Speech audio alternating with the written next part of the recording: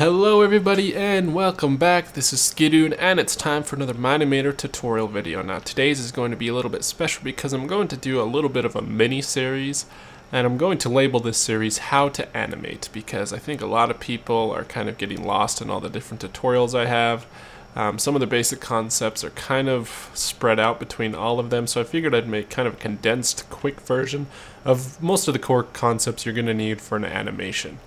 So I guess the first step you're going to need is to get some scenery going. Now David has been nice enough to get... Actually, before the scenery, let's talk about story. You're going to need a story. If you just start out kind of like I am and just start making a random animation, that's what you're going to end up with, is a random animation that doesn't have much depth to it. It's probably going to end up being 10 seconds long, which isn't bad to start out with, but eventually you should start making it up to a little bit more let's call them mature animations. And I don't mean the content, I mean the technique involved. But I'm actually going to have your help with the story, so we're going to kind of bypass that step and get on to the next couple steps. And the first one that I would suggest figuring out is your scenery. Scenery is a big thing. Having an animation just on a big blank white field doesn't give it much to work with. It doesn't show much of anything. It just shows a random character moving around on a blank field. So let's start by adding some scenery. So we're going to click Add, go down to Scenery here, and I'm not going to go over the process of importing schematics from Minecraft. I do have in-depth videos on those, and those aren't hard to find. Those are just the schematic tutorials. So let's take a look at the schematics that we already have in place. Let's see here. Your average cave, the amazing house. I remember that one. It's not very amazing. Let's just go with the wooden house. Okay, so now we've got ourselves a lovely wooden house. Now this, in Minecraft, you tend to have more than just blank grass on the field, so I am going to add one more schematic, and that schematic is going to be, let's pull this open. Where is it? The grassy field. Let's open that up.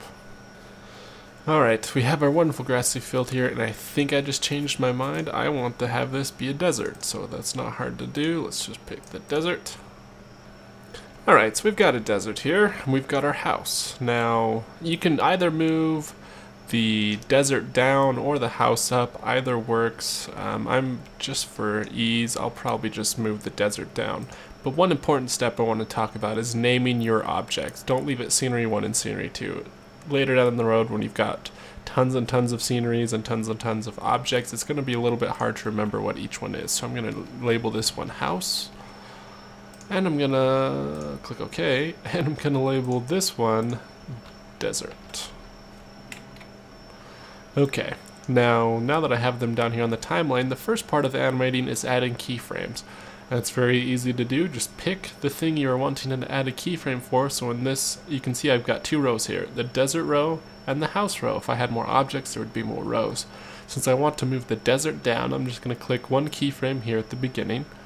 And over here, the options show up on the right for the properties. I'm going to go ahead and show position.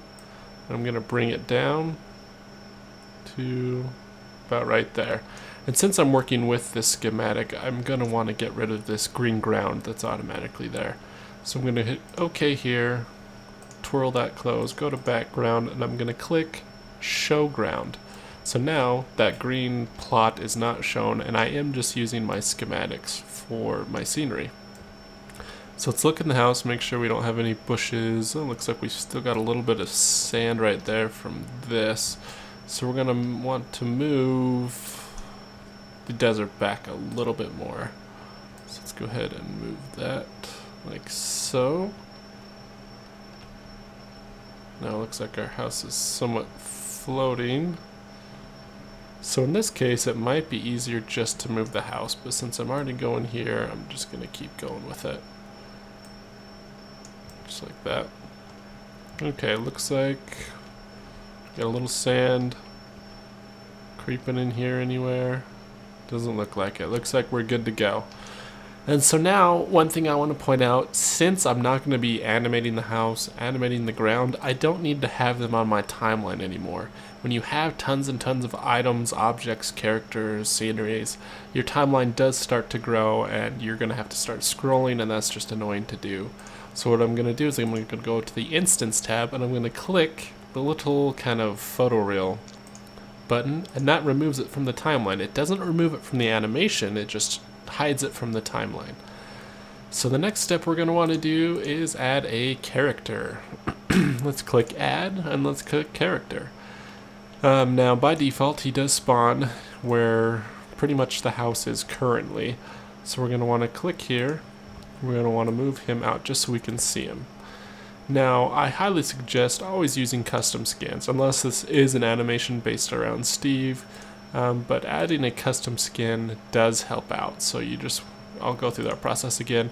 Down here where it says skin, you're going to want to click on default, browse, and then we're going to want to go to wherever you've saved your skins. And for me, I always save it here in this skins folder, and we're going to click overalls, and this is my skin wearing some lovely ski overall, kind of a ski bib. So we've got Mr. Ski Dude there, and like I said, you're going to want to name your characters and objects and everything. So I'm going to name this one Ski. Next thing I want to do is, it's going to be kind of boring if it's just me and myself in this animation, so we're going to add a trusty companion. We're going to change the model down to a wolf. Now I haven't customized a wolf skin, so we will use the default one. I'm going to pull him out here, click OK, and let's rename him Wolf. So now we've got a wolf, we've got Ski Dude, we've got our house built in this vast desert. Looks like there's a little bit more to the schematic, but we're not going to go into that. We've got cactus, we've got dead plants. Now, you are going to want to work with background images or maybe another bigger schematic to surround this, because depending on your camera angles, you don't want, so say I had the camera right here, you don't want to show kind of just like this blue, I guess that doesn't look too bad, but if I get the camera too high and say this was my camera angle, that's gonna look somewhat bad because you're showing the limit of your animation.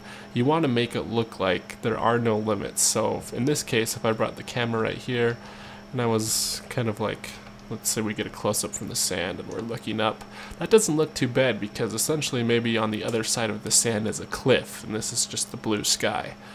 So you're going to want to make sure you're working well with your camera angles so that you're not showing the limits of your animation. So the next step here, as always when you start working with animations, is you're going to want to save. Save frequently in case it does crash. This is a beta version, so things do happen. So I'm going to save this, how to animate. Okay, now we're saved. Now, the next part pretty much would be, we're going to start animating. We're going to start doing something with the wolf and Ski Dude, and that's where you guys come in. Anybody that's interested, go ahead and leave a 2 to 5 sentence kind of quick story that I can choose to animate around. So maybe say there's a spider stuck in Ski Dude's house and he sends his wolf in to kill the spider, or I don't know, just something along that. Something simple. I don't want something in depth that I'm gonna have to like make all these custom props for, but just something simple, just so we can show the key concepts of animating. So if you're interested, go ahead and leave that in the comments. I'll pick one in the next coming days for the next episode that I'll try to get out next week, and we'll go from there. So let's just do a quick recap of what we went over today. We went over adding schematics, kind of planning out your animation, and like I said, I skipped the story part, which really should be your first step. Get a story before you even open up Mine-imator. So we put in our props, we put in our characters, we renamed everything so that it's easier to work with. We hid some things from the timeline that we're not going to be messing with anymore to keep it nice, clean, and neat. We went into the background, we hid the ground so that we're not having the grass pop through. And if you want to specify in that animation, I'm actually going to make this nighttime. I think it's going to be a lot more fun with nighttime. So make sure that your story, I guess you don't have to mention anything night in your story, but we'll just go with that. So yeah, this was the first episode of How to Animate. If you've got any questions or suggestions of things you want to see me do in this series, I plan on just making a very quick animation. Go ahead and leave your story below, anything else you want to see me do, and we'll go from there. As always, thanks for watching, thanks for tuning in, and if you liked it, go ahead and hit that subscribe button. And always check out the Mine-imator forums. People that are asking for like moving mouse, moving fingers, and things like that, those are already on the forums. People have made rigs, they've made downloads, things like that. They've made tutorials on how to use them. So it's a very great place to look for kind of new features to add to your animations. So I will catch you guys later. This is Ski Dude. Peace.